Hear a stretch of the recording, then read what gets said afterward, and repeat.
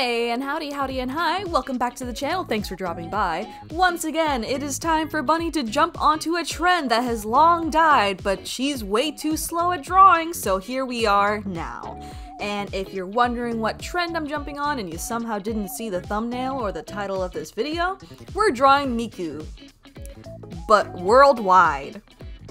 See, a while ago, I think like 2 months ago, around like August, September, like this new trend started taking over Twitter by storm, and not only Twitter, like any social media, and I just saw nothing but Brazilian Miku everywhere. And she looked super cute, and I'm like, oh, I want to draw Brazilian Miku, but then it kind of accelerated from there, and it became every kind of Miku, and I was like, oh my god.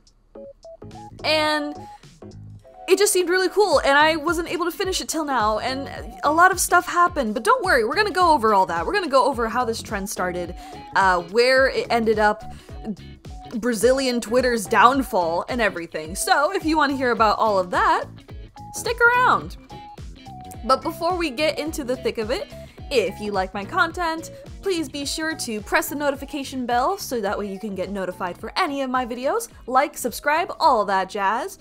And with that out of the way, let's go over the very interesting history of the Brazilian Miku trend. So, let's go over the basics really quickly. If you somehow ended up on my channel and you don't know what Hatsune Miku or Vocaloid is, first off, Godspeed. Vocaloid is a voice synthesizer people use to make music and other stuff like animations, etc., the MMDs that you see on YouTube sometimes, and they use phonetics provided by various voice actors, such as Sakiko Fujita, who is the voice for Miku. And from there, thanks to some wonderful songs made from the community, years ago, Hatsune Miku and her friends became worldwide idol sensations, and now we can't escape her. The world is hers. Now on to the Brazilian Miku trend. From what I found, the first drawing I saw of Brazilian Miku was actually from June 24th, 2024 from the artist Aaron Artista, and it was shortly followed up by an animation by Akio on TikTok.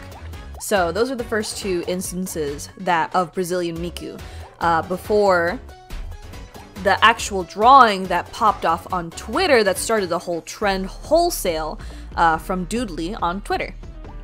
And somehow this one drawing of Brazilian Miku just exploded. Just completely combusted. And suddenly Brazilian Miku was everywhere. You couldn't scroll down your feed without Miku popping up, but it didn't stop there. The Miku trend breached containment at some point and mutated, becoming worldwide. Swedish Miku, Belarusian Miku, Canadian Miku, Mexican Miku, Vietnamese Miku, Polish Miku, Miku, ooh, sorry, I had to. I had to. But you get the point. Suddenly, everyone was drawing Miku from various different countries, and it was glorious! Until Twitter got banned from Brazil. That happened. The irony is not past me. So, apparently Elon Musk had beef with Brazil's Supreme Court Judge Alejandra de Moraes? I'm so sorry if I'm mispronouncing this. I apologize. And he didn't really do some important stuff he should have done before a deadline, like appointing a representative for Twitter in Brazil and banning some users who the Brazilian Supreme Court judge really wanted him to ban because they were spreading misinformation. He didn't do it, but he ended up doxing them. So like, good job, Musty. Like, what was the play here? But there is a happy ending to this tale, despite the fact that Brazil got banned off of Twitter due to Elon Musk's fucking weirdness. You know, the cosmic irony, considering how the Brazilian Miku trend popped off right before this. I found out as of October 8th, 2024, 2 to 3 days after I finished my drawings, After paying a fine of $5 million, Brazil is now unbanned from Twitter. My timing is never this good, guys. My timing is never this good. I did not think that... I thought I was so past this trend. I was like, oh, this is gonna be like a month or two late. Right? This is gonna be a month or two late. I'm gonna post to a dead trend. You know, at least I posted after Brazil was unbanned from Twitter. So, you know, I can at least give myself that, right? I can at least give myself the fact that my video will be out after Brazil has access to Twitter again. The cosmic irony of all of this is it's so funny. But hey, at least I finally, at last, did the trend.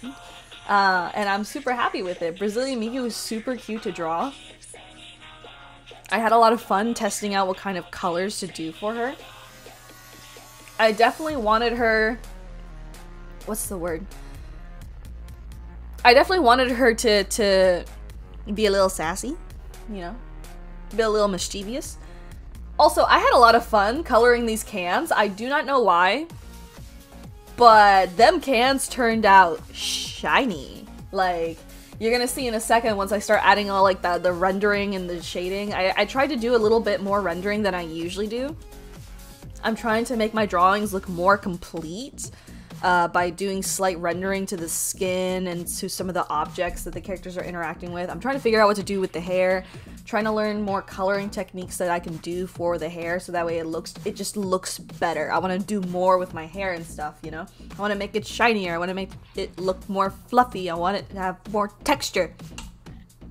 So Brazilian Miku was definitely a kind of practice, so I got to try out a lot of different stuff with her, like the rendering for the gold bands and everything like that. I got to as well render the cans. I tried some new stuff with her hair. You're gonna see that a little bit later. Right now I'm laying down, after I did the flats, I'm laying down the cell shading. So I'm figuring out which parts of the drawing that I want to put the shading on so that way I can make everything else pop. Which is why I put it on a chunk of her ponytail on the left, because it's going to be facing towards her, so it's going to be kind of shadowed. It's also going to put more distinction between the fluff from her bangs and the fluff on the ponytail, so it doesn't blend together too much. So that's why I also added it, so that way it can separate it from the bangs, so it's not just one big ball of fluff. I also really like the cute little gradient that I added to her hair. I don't know why, but lately I've been really enjoying adding gradients to hair. I don't know, I think it just gives it like a nice like color to it, like a nice sheen. I think what Brazilian Miku's hair reminds me of is like ocean water, which ironically, I think that's kind of fitting. I think that's kind of fitting, actually. But yeah, honestly, she was super duper cute to do. I love seeing all the Brazilian Mikus. They still pop up to this day, by the way, even in October, which is when I'm making this video. Baxter. I still keep seeing Mikus everywhere, which is great. I love it. I want to see more. I want this trend to keep going. I don't want it to die because now I finally get to add to it. But yeah, I also forgot, for the rendering that I'm doing, I'm taking a ever so slightly darker color and I'm doing it to the edges of the clothes, the skin and stuff, just to give it kind of a more completed look. But yeah, aside from that, I think she turned out super cute. I absolutely adore her. Those cans are crispy. They look amazing, in my opinion. But yeah, I'm really happy with how she turned out, honestly. I'm super proud of her. But I still have 2 other Mikus to do, and these other Mikus, I got to do a lot, actually. But yeah, aside from that, I'm excited to talk about these next Mikus.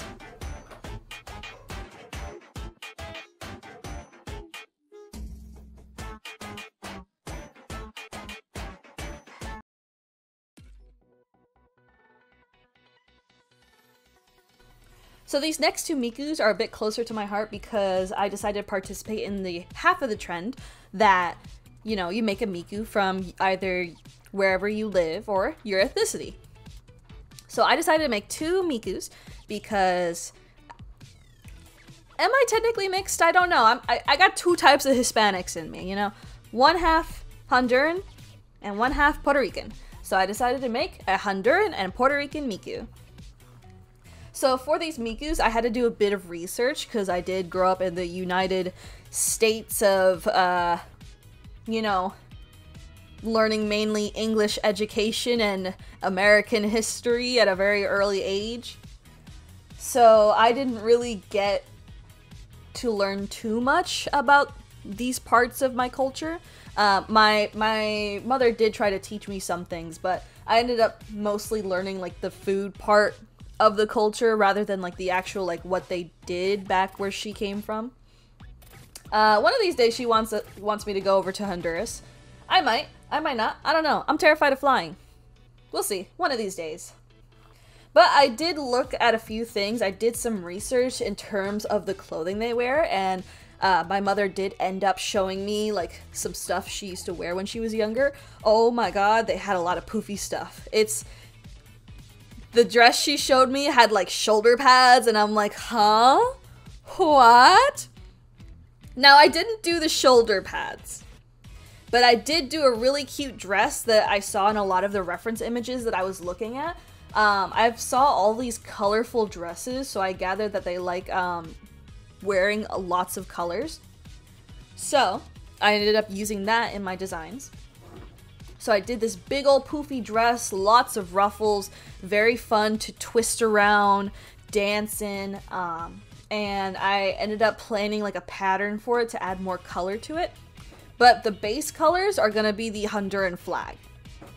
So that's what I used for my 2 main colors, and then I did some warmer colors as accents. So I went with like red gold for the accent, and then the main colors are blue and white.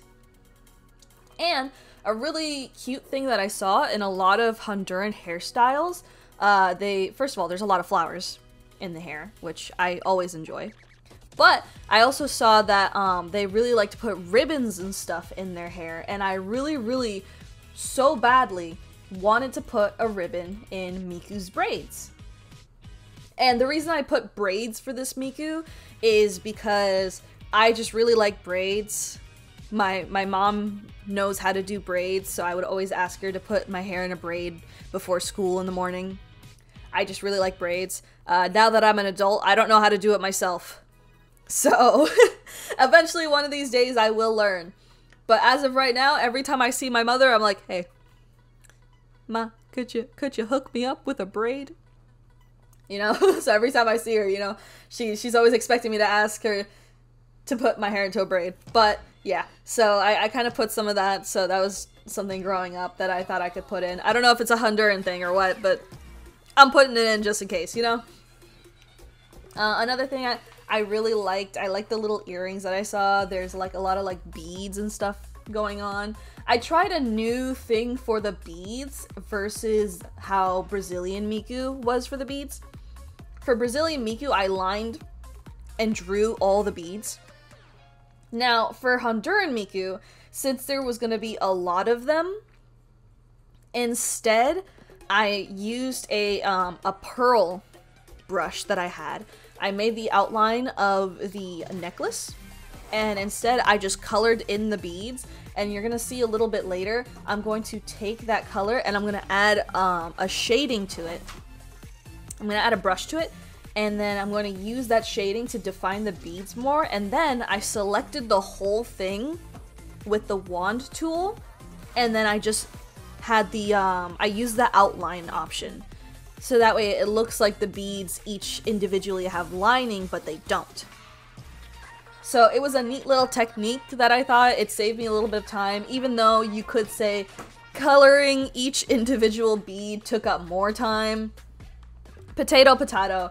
At the end of the day, you know, I got to test out a lot of different techniques and stuff, especially for the ribbon and the braids. Oh my goodness. I spent forever. I think I spent an hour or two alone on the ribbons because I wanted them to look nice in the braid, and I just, for the life of me, I kept looking at reference image after reference image, and I still couldn't understand how the ribbons were going through the braids. I think I eventually figured it out, in a nice way. I ended up tying off the bow like partway through the ribbon because I thought it would be cuter that way, and it also wouldn't clash with the flowers if they were a little bit too high up. I spent so much time on those ribbons. I spent so much of my life on those ribbons. Oh my gosh. And if you notice, Brazilian Miku ended up being more teal, on the teal end of the Miku scale, but because I was using blue as my main color, because of the Honduran flag colors, I ended up going more towards the blue side of the Miku scale in terms of Miku hair canon for this Miku, just because I thought it would look better with the kind of blue that I was using because of the flag. Yeah. Aside from that, I think she turned out super cute. I can't wait to show my mother, and we'll see if I was accurate in any of this. She'll give the final judgment on whether I did this right or not. I will be devastated if she tells me, yeah, no, that's nothing. That's nothing like what we wear in Honduras. I will be absolutely crushed. I was a little too embarrassed to ask her myself and be like, hey ma, could you look at this sketch? Because, you know, I don't want to show her an anime girl and she's like, what the fuck is this? You know, I was a little too embarrassed, so we'll see how this goes, you know? I'll probably put in a community post or something what Mother's judgment was, you know? Be like, alright guys, Mother rated this out of 10. But yeah, aside from that, she is super cute. I actually really do adore her. She turned out a lot better than I anticipated. I was getting a little scared with the colors because I thought the red and the yellow wouldn't work too well. But in the end, honestly, I'm just really proud of how it turned out. I also, God, ruffles are hard. There's so many of them. There's so many of them. But at the end of the day, you know what? It was worth it. Honestly, I got to test out so many different things. And I still have a Miku left. So honestly, I've still got room to experiment and try other stuff because this is a whole different Miku. This Miku's full body because I don't know why I did that to myself. I don't know why, but that's just how it ended up being. But honestly, I can't wait to show her off.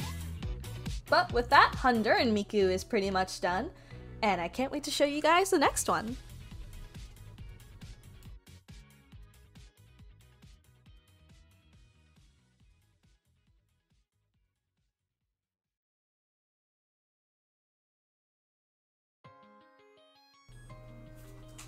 And now we're on to the final Miku. Now, just like I said for the previous one, for Puerto Rican Miku, there was only like bits and pieces of stuff I could use from my childhood to put onto her. Just stuff that like I used to wear when I was younger and things like that. Because again, grew up in an American school system, and I didn't really see a lot of people, or at least like a lot of Hispanic kids my age until like maybe late middle school or early high school. So I didn't really have a lot to go off of. I did look at some inspiration. I did find this really cute Miku design that I ended up being really inspired by. She just turned out super cute, and I kind of wanted to do my own kind of twist with that kind of tropical sort of design. And I ended up going in another direction. I think the bangs ended up turning out the most like that reference image just because I thought they were super cute. But I ended up making them more swoopy because I like swoopy bangs.